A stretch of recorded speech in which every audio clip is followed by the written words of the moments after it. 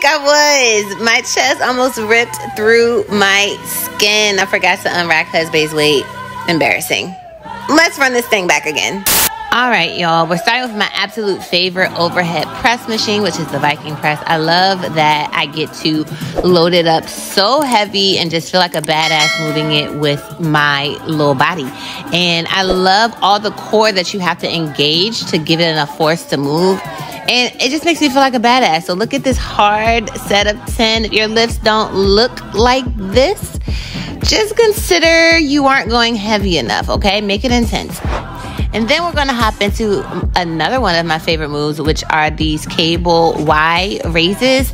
And I love that they just hit your shoulders so good. They burn so freaking good. They work your side delts, but then also your rear delts, which is going to help strengthen your posture, but they also hit a little bit of the back. The key is to keep the shoulders relaxed so that you don't involve too much of your traps, and to just hold on, because baby, I mean, they burn so good. Do I have to say it again?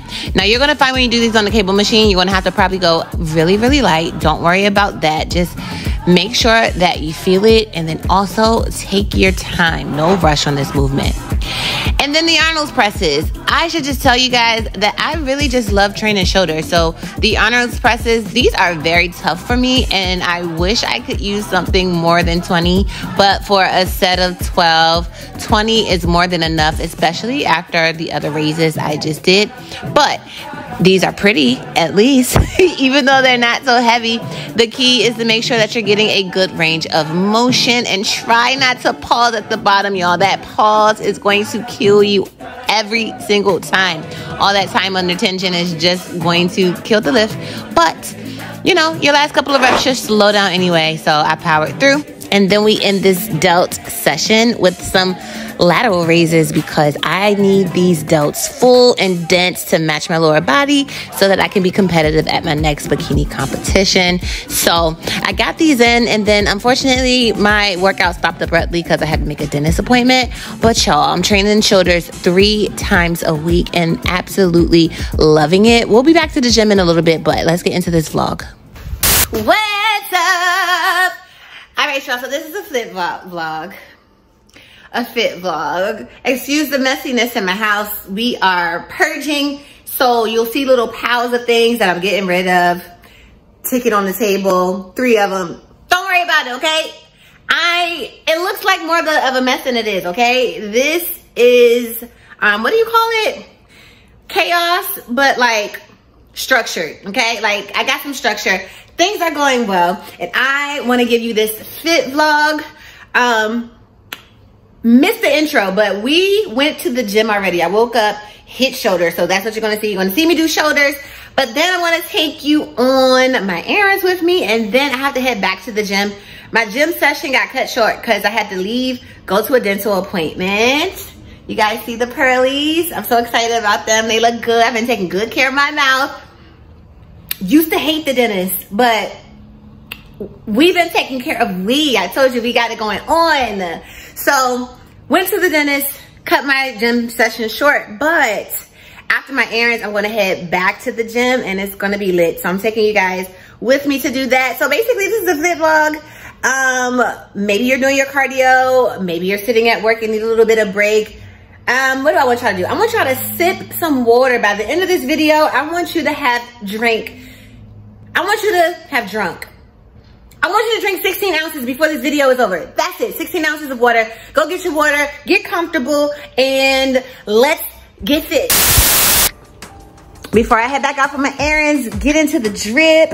So my friend Tony owns the company One, and I absolutely love his 2 pieces. But guess what, y'all? The waist is getting small. The fupa left. I never really had a fupa, but you know, it was a little tight in here. So the waist is shrinking, but it still fit that ass. So love this 2-piece. So I have on, I guess this is like the coral one with these Metcons and some socks that husband found. We were so cute today. We was cute today. Let me put that clip in here so y'all can see. We always try to, when we go to the gym, match. So let me make sure I show y'all our matching fits, because we were so cute today. And I just think This is so drippy.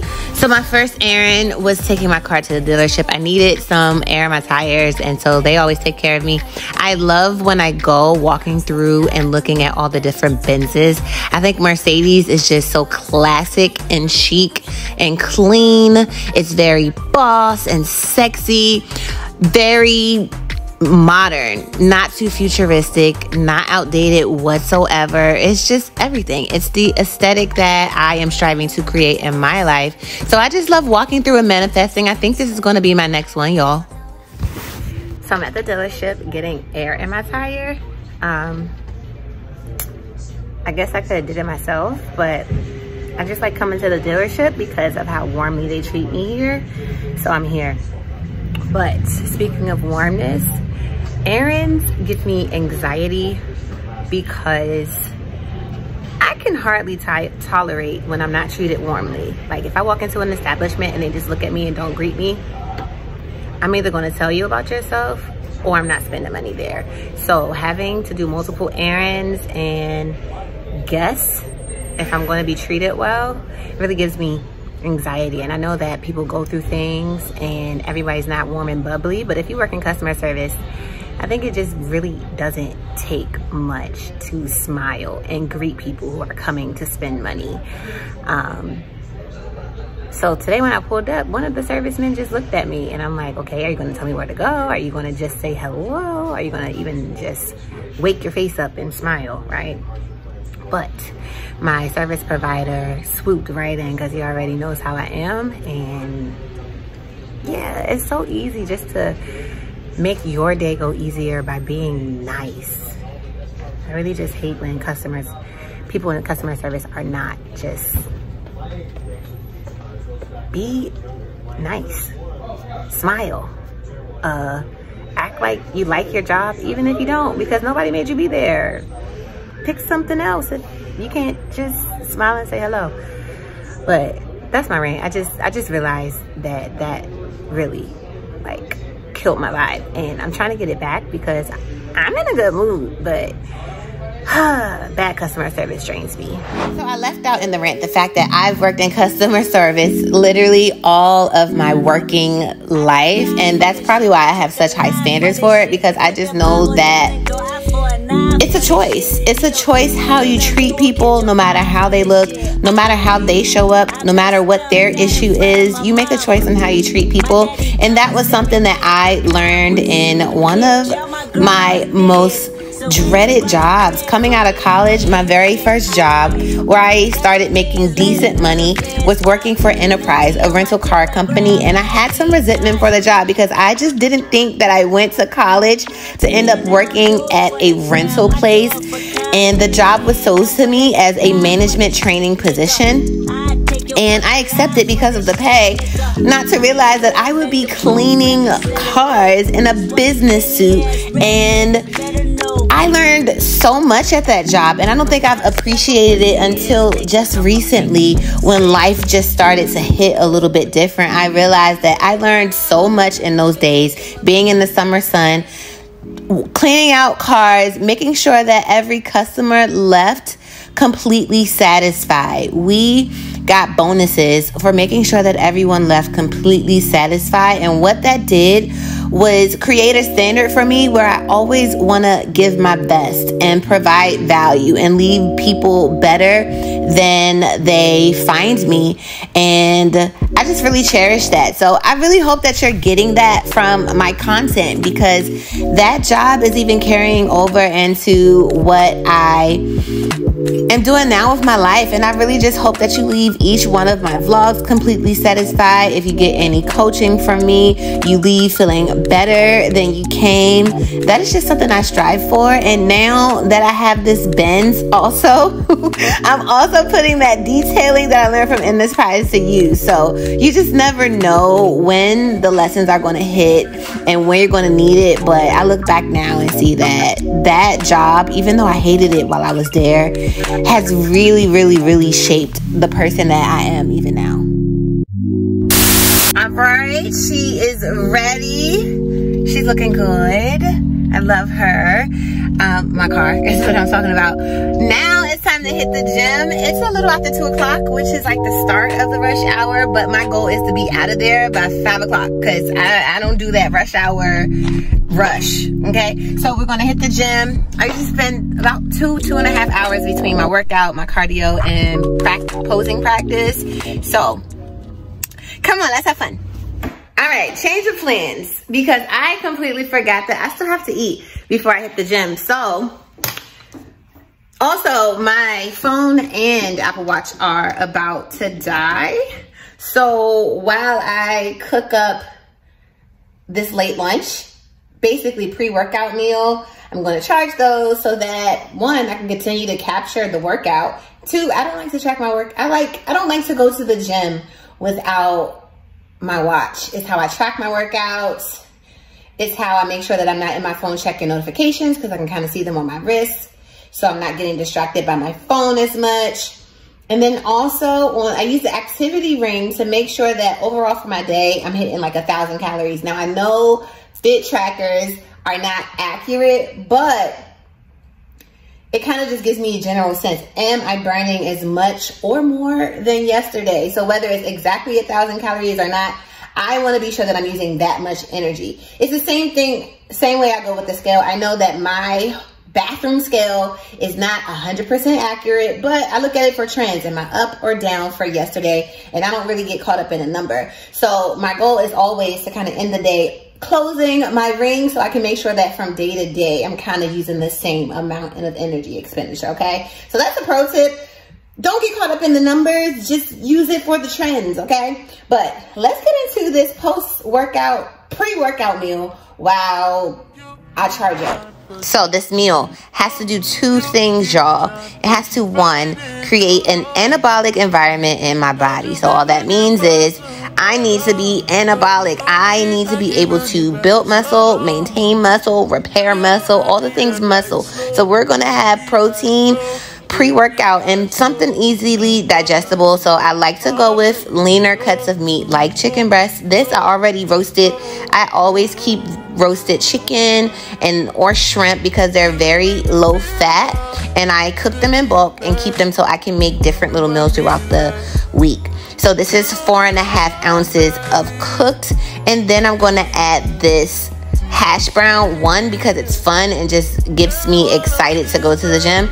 2, it's a white potato, which is a very simple carb that's going to easily digest and convert to sugar to fuel my workouts. Now, it's getting pretty late. I am not going to be leaving for an hour because, again, I'm letting all of my devices charge, but then I'm at the gym for a long time between getting the rest of my lift done, getting my cardio in, and I still had to pose. So we're going to add some fats and fiber from this avocado mash just to slow down the digestion. That way I also have nutrients left at the end of my workout. So pro tip, don't forget the fats and fiber to slow your digestion when you're going to be at the gym for a while. So I'm just going to put that on here. So I use a small amount of fats because, again, it's slow digestion. You don't want anything that's going to sit too heavy on your stomach. But I use 20 grams of that, and then I grab this everything bagel. I've been falling in love with the Asiago cheese flavored one. I get this from Aldi. It's so good, and I really try to put this on everything. Sprinkle that on there for some flavor. And then one more pro tip is this meal looks sparse, okay? For 3 years, I have not been in a cut, so I am so used to eating much bigger meals. But now that I'm fitting things into these little macros in this cut, I found that eating with a fork and knife just helps me slow down my eating so I can actually enjoy the meal instead of devouring it in 1 or 2 bites and then wondering where my meal went. So pro tip, use a fork and knife when you have small meals. Hey, and now for this workout. So I got back finally and hit glutes and just legs in general, actually. And as you can see, I got there during rush hour, so people were everywhere. Crowd. So I hate bad customer service and the busyness in the gym. It really just is distracting for me. So yeah, this is one of the things I have to refine in my routine. I have to get so much better at getting to the gym early, not putting it off till late, because then I have to deal with just a lack in my performance because the gym gets so busy. You gotta wait for machines, people are everywhere, and then I'm a content creator. I can't record. So I hit those split squats, and then finally the hip thrusts open. As you can see, I was so irritated, but I hit these were 15 reps with a 3-second pause at the top. I literally hip thrusted every single week, 3 times a week since the first day of summer, y'all. I am almost hip thrusted out, but I still love them, but I'm getting tired of them, not even gonna lie. But these were pretty tough, not to mention it just was people everywhere. And so in my following vlogs, you're just gonna see that I gotta get this routine together. Like, even this girl had to come pop on the floor in between machines. It was so busy. It was people hanging out. My gym is a pretty serious gym, but it just was people everywhere, and I was distracted and I couldn't catch my vibe. I'm saying, like, y'all, please help me. Send help. Please send help. But eventually I just got it together, because again, it has to be pro behavior. You got to be able to get it done. The situation is not going to always be perfect. You're not going to always have it your way, especially when you're not in routine, especially when you aren't being disciplined. And me having to be here at the gym just came from getting a very late start to my morning and running into that appointment. So it's all on me. I really couldn't be mad, and I really had to just focus and make the best of it. But best to believe, you are going to see a lot more time management vlogs coming up, because I know if I want to get my pro card, I can't play with my routine like this. And then I wrapped up this workout with this superset of kettlebell goblet squats, elevated. It was 15 of them, and then I stepped to the back of the plate and did 12 or 15 more calf raises. And that was my leg day. I got out of there and went home to pose because it was just way too busy. Now, y'all, this video actually wraps up the end of our summer prep recap. And we are actually, at this moment that I'm editing, 4 weeks out from my first bikini show. So we are getting ready to start a very intense countdown. And I'm going to announce my shows in the very next vlog. So make sure you are subscribed. Comment what you want to see from this prep, and then turn on that notification bell so you get the announcement in the very next vlog. And also, if you would like to follow me through the end of the year and do the same workouts I'm doing, you can get it for a discounted rate at the link in my description. So make sure you guys do all of that. Comment, like, subscribe, join me in the workouts, and then I am going to see you guys in the next one, okay? Make sure you click my last video and that you're caught up on the series. Bye.